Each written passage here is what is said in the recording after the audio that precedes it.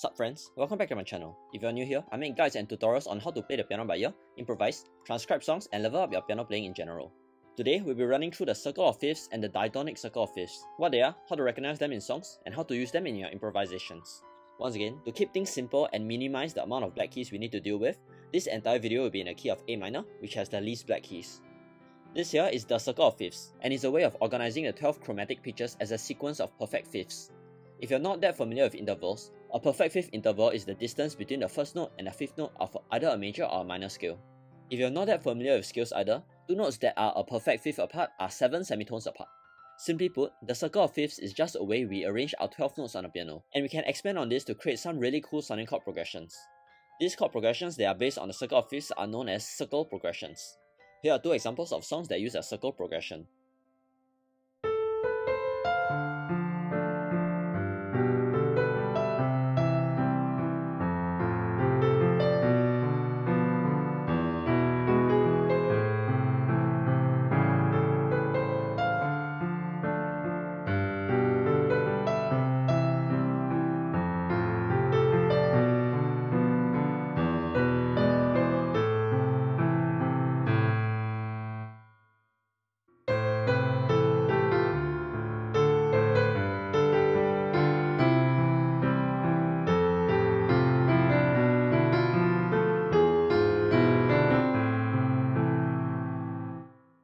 Once again, here are the two chord progressions used in the earlier two songs, and let's dive right into how we can arrive at these progressions. The first thing we need to know is that both songs follow the diatonic circle of fifths instead of the whole circle of fifths. Simply put, the diatonic circle of fifths contain only notes in our home key. For instance, both examples are in a key of A minor, and alternate between the A natural minor scale and the A harmonic minor scale, which just means that the note G is occasionally replaced with G sharp. As such, instead of following the circle of fifths 100%, the progressions follow it most of the time, but minor changes are added to keep the chord progression inside the home key. For instance, let's start with the note A. As we are in the key of A minor, the chord here naturally becomes an A minor chord. Next, we have the note D. Following the A minor scale, it naturally becomes a D minor chord instead of a D major chord. We repeat this for the next notes G, C, and F, and get the G major, C major, and F major chords based on the notes inside the A minor key. Based on the original circle of fifths, the next note that comes after F should be a B flat.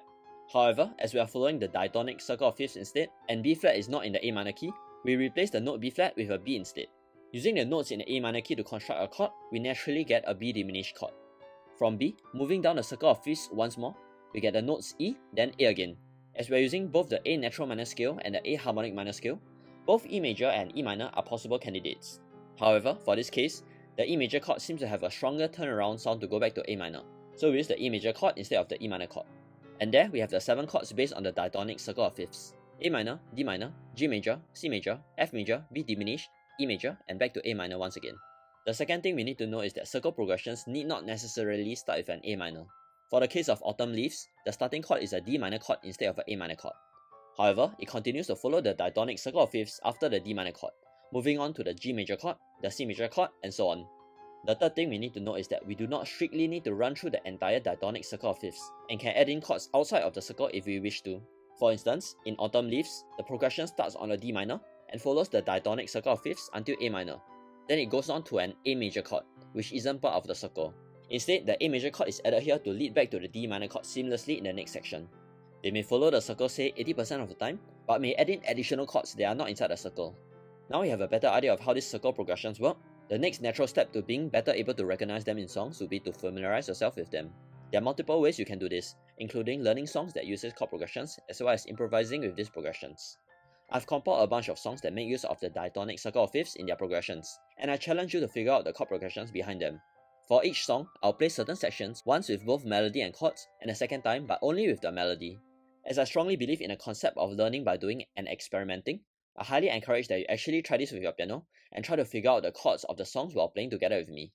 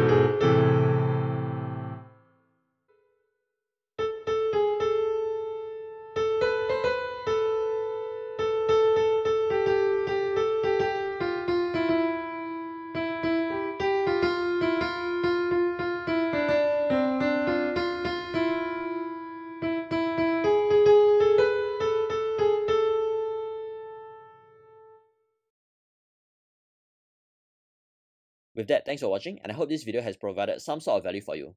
Do let me know in the comments down below if the exercises have been useful, and I'll see you in the next video. Bye!